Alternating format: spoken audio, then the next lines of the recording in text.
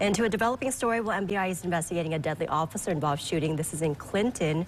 It happened Sunday morning at an apartment complex on Spring Ridge Road. Police were called about a suspicious person who was wearing a ski mask.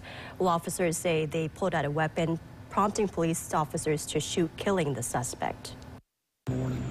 We got a call over to the Pine Trails Apartments off Spring Ridge Road in reference to a suspicious person wearing a ski mask inside a vehicle, and our officers did go over there, make contact with this individual who immediately led the police officers on a foot pursuit.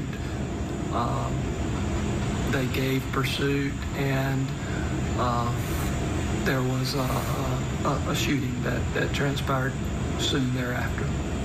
We're out there every day. And again, we're told the officer involved was not hurt.